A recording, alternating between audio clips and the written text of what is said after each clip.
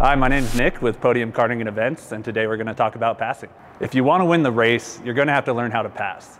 This is also the fun part, but it's a crucial part of how you could win the race without having the fastest lap time on the track.